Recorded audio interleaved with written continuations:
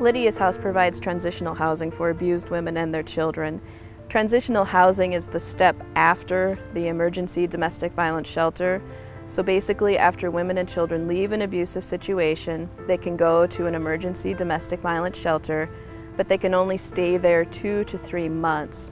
So the founders of Lydia's house, in founding the organization, wanted to find out what the greatest need of these women and children was. And what they heard from the shelter workers is that the women and children just needed more time. 2 to 3 months is not enough time to become self-sufficient and independent, to be able to make it on your own. So the whole goal of Lydia's house was to provide housing for a longer period. So when the women and children come to Lydia's house from the shelter, they can stay up to 2 years. They have a confidentially located furnished apartment, and we try to do our best to help them with any of the resources they might need. Lydia is found in the Bible. She's found in the book of Acts, chapter 16. Lydia was a seller of purple cloth, and that marked her as an independent businesswoman. So that's something that we hope the women will achieve, that they can find their independence. Lydia, I think, was also a great host. She personified hospitality. And so when we think about the women and children coming to Lydia's house, we want to provide that same level of hospitality for them, and also think about what that means as far as the ministry and the services we provide.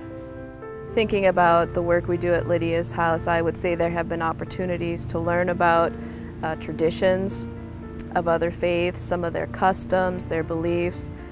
We have a community meal every week, so in working with folks of other faith traditions, we've learned about some of the foods that they choose not to eat and things like that. So really there have been lots of learning opportunities. For us, a success is any time that a woman or a woman and her children move out of Lydia's house and they have a source of income, they have a place to stay, because we think that gives them stability and choices. And I don't think we realize sometimes how important it is to have choices. So that's what a success looks like at Lydia's house. We have no faith requirements on who can volunteer at Lydia's house. We just have some training they need to go through to learn a little bit more about domestic violence and to learn more about Lydia's house, especially if they are going to be working directly with the women and children.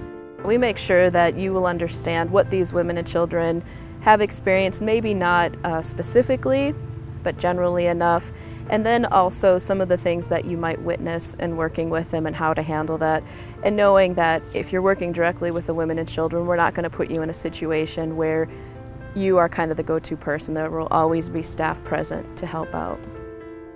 I think the moments at Lydia's house that have been most meaningful are those moments when life is most real.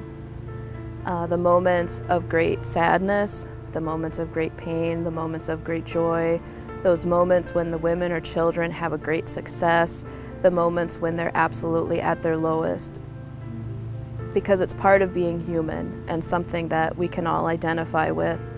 And I think as a chaplain, it's such a gift. It's a gift to be able to share those moments, to share those meaningful, emotion-filled, significant moments in their life.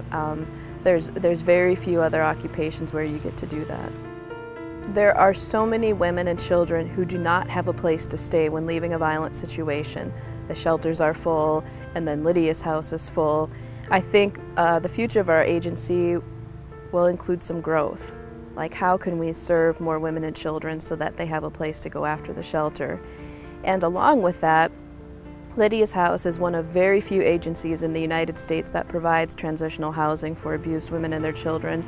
So how could we not become a generic chain, but perhaps find some other regions where this would be a valuable tool, a valuable ministry, and grow some Lydia's houses across the country?